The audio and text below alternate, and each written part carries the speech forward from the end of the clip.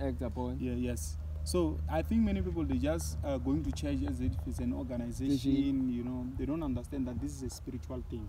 We are led by the Spirit. The Bible says that, I think it's Romans chapter number 8 verse 4. It says that those who are led by the Spirit are sons of God. So whatever that I do, I'm led by the Spirit. My actions are determined by the Scriptures. Whatever that I'm about to do, I have to consult or see the Scripture. What does the Scripture say concerning this? Because whatever that I do, I'm living this life just because of the Spirit that is in me. The Bible says that there is a Spirit that is in us, which is the Holy Ghost.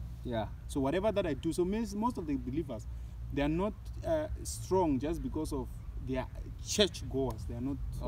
Church. So actually, we no longer have church people who are deaf fully. We just have church goers. We just have church goers. You see them when they encounter situations like someone is sick in the family. They will say, let's consult and see what's the problem, and then they end up going to the witch doctors. You see, so now even the witch doctors, they don't value Christianity just because they see people from Christianity coming to them to consult. And God said that do not go to the astrologers or sorcerers to inquire, because I have my prophets. So do you think there could be church people in parliament? Because I haven't seen one in parliament. 100%. So the thing is that even now there are church people in parliament. It's just that they are corrupt. They are corrupt because, you know, spirits cannot have power unless they corrupt someone and begin to do foolish things or begin to rebel. That's why they will have power over that territory. So now in politics, so actually, a Christian person or a person of beliefs is not supposed to be in that space. That's what you're saying. No. What I'm saying is, each and every believer who want to be in politics, number one, they must know themselves. Number two, the Bible says that seek ye the kingdom of God. And God said that those who believe in Him, He gave them power to become children. So number one, you have to, like for example, you can't be a president without you going through some processes. So you don't become a bishop just because of a certificate. You have to be a bishop through process, working with God. Genuinely. You know God, you have seen Him, you have interacted with that Spirit. But we've seen people who are ministers for the church, just for prophets. Why don't they maybe build a political party? Because they have so much vast and huge numbers. Why don't maybe they use those numbers, they equip them in, like, for example, in 2024 we have independent candidates. Why don't they maybe contest for being a president of this country? Let me tell you something, brother. There's a scripture in, I think it's 26 verse 16, the book of Acts. Jesus appeared to Paul. He said that for this purpose I have appeared to you. God appeared to many people for different purposes. So when He appeared to you and tell you that you are a prophet, you cannot go and start a political structure. You are going to have a problem. So God appoints people for specific reasons. So the fact that you are a leader and there are many people who are following you doesn't mean you have to come up with a political part.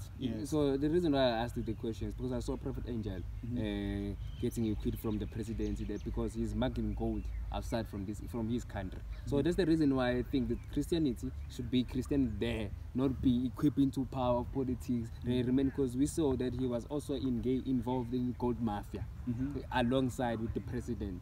So that's the reason why I say Christians must be Christian. And the reason why I say that is because prophets, I don't believe they can be a political power. They can be in politics. The reason being, they can't be sustained. Their mindset is all over. They decentralize everything. They break laws. They break policies. They break amendments. No, that doesn't mean, you know, I'm not sure if you have heard about the man called Joseph in the Bible. That man, he was a leader of that nation. Because there are so many Joseph there. No, I'm talking about that one in the land in the nation Egypt. Where they said that lady said that if you can sleep with me, I will. This is the good. It's fine. We can continue. Okay. This is a very good example. You know, the woman offered herself to that guy and said that if you can sleep with me, remember, like now for you, if a woman can come to you and say that I want you to sleep with me, it feels like it's a good offer. But he said no, I cannot do such thing against God. So then he was taken to prison. So many people, that I'm saying to you, to be a bishop is not about the certificate. They are not willing to pay the price. Because you remember, when you are working with God, you are going to lose so many things. That seems to be good, but it's worth it. Remember, Jesus Christ, the devil said to him, I will give you these things.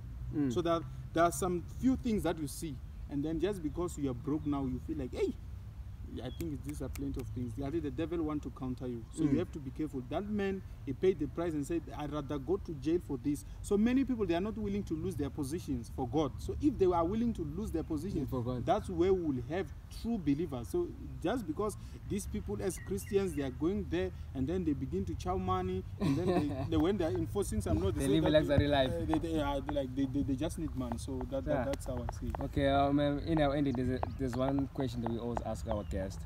I want to ask you a question. What can you say to a person at your age and younger than you?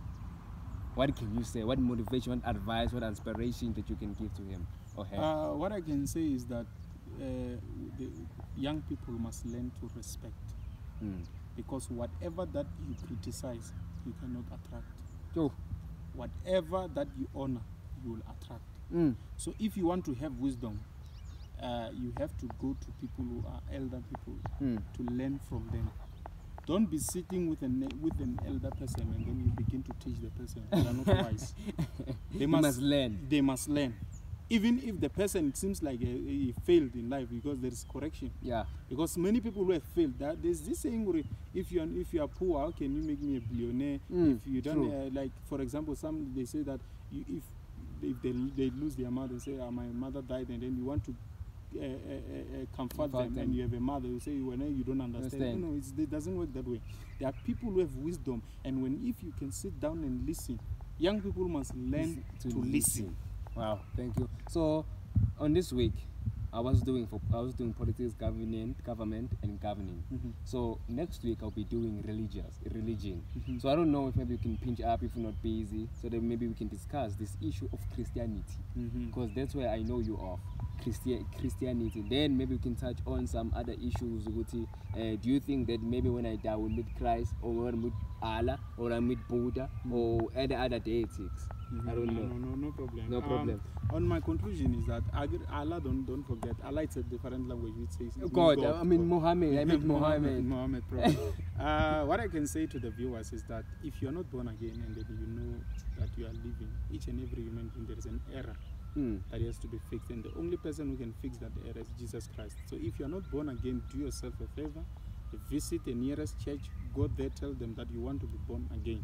Tell them to explain to you what is the meaning of being born again, so that you can receive the sacrifice or the forgiveness that Jesus Christ did for us. So Christianity, it's a genuine lifestyle, not a religion.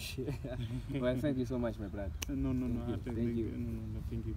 Yeah, we all know that there's a lot that he said. I learned also. I've built this channel so that I can learn myself. There are some questions that I have in my mind, some equipments that I believe that can assist whoever is watching, while bringing all the people by my side, so that we can all learn and be able to agitate whatever that is happening around our life. So I still remain serene and collective. My name is Lee. What it is, isn't, or will always be. Life says it. So at the